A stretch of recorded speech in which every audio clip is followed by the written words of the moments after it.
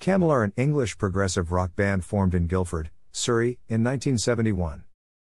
Led by guitarist Andrew Latimer, they have released 14 studio albums and 14 singles, plus numerous live albums and DVDs. Without achieving mass popularity, the band gained a cult following in the 1970s with albums such as Mirage and the Snow Goose. They moved into a jazzier, more commercial direction in the early 1980s, but then went on an extended hiatus. Since 1991 the band has been independent, releasing albums on their own label. Despite no new studio releases since 2002, the band performed on tour as recently as 2018. Their music has influenced artists including Marillion, Opeth, and Steven Wilson.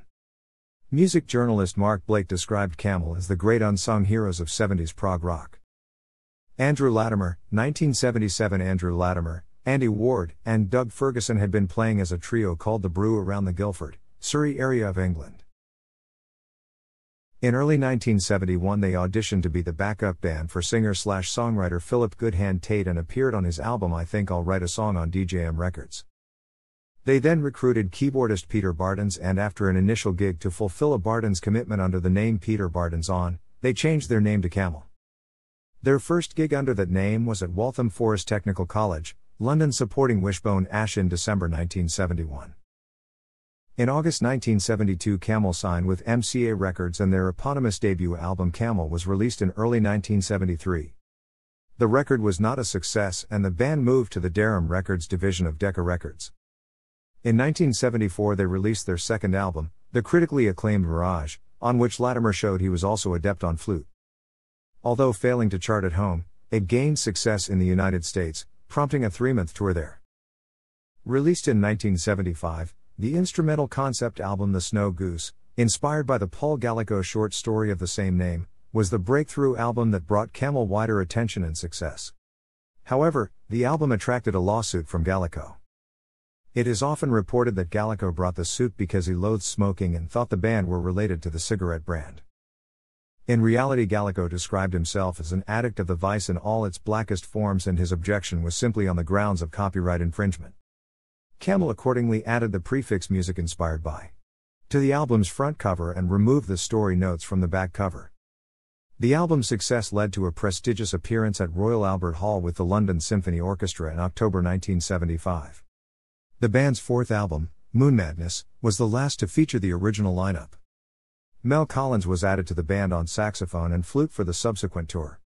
Drummer Ward was pushing for a move into jazz, which caused bassist Ferguson to quit the band in early 1977. Ferguson formed the band Headwaiter and later became a property developer. Richard Sinclair replaced Ferguson, and Mel Collins joined the band in an official capacity. This lineup released Rain Dances and Breathless. The latter was the last album to feature Bartons, who announced his departure before the supporting tour. He was replaced by two keyboard players both recruited from Caravan, Dave Sinclair and Jan Shellhuss.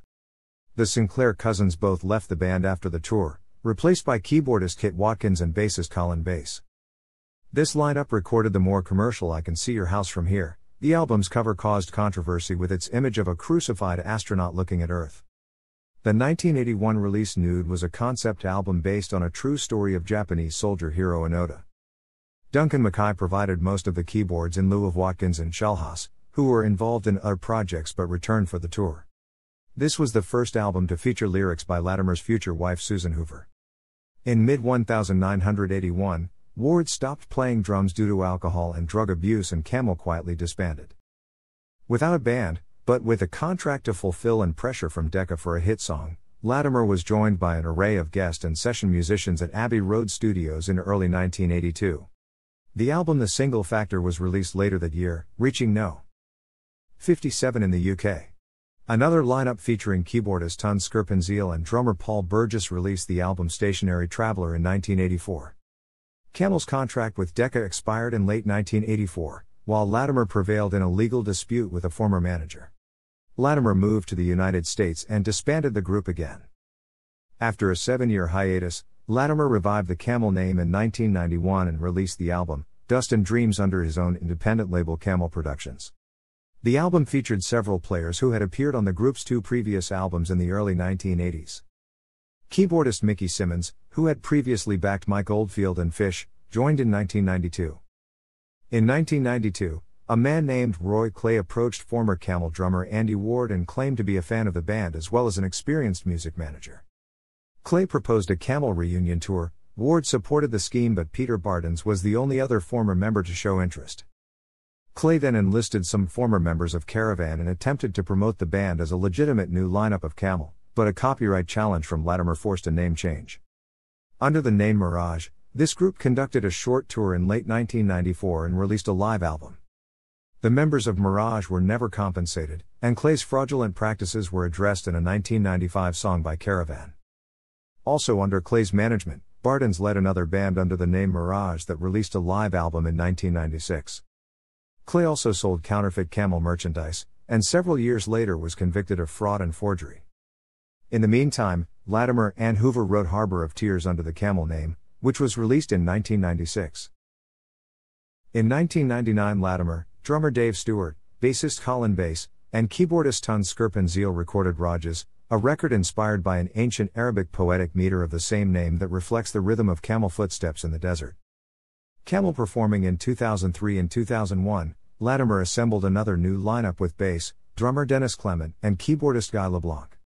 The band released the album A Nod and a Wink in 2002. The album was dedicated to former member Peter Bardens, who had died early that year. The group was inactive for much of the following decade as Latimer received treatment for myelofibrosis. After Latimer's recovery, Camel returned to touring in 2013, including full performances of the Snow Goose. A new and extended version of that album was released in November 2013. LeBlanc withdrew from touring in 2014 due to illness and died in 2015. He was replaced by a returning Tun Skirpinzeel. Latimer was presented with a Lifetime Achievement Award at Orange Amplification's 2014 Progressive Music Awards, and the 2013-14 Snow Goose Tour was nominated in the category of Live Event.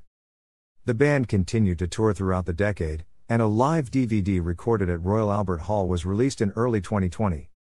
Latimer continues to write new music, though the band has not released a studio album since 2002. Camel have been described as a symphonic prog rock band.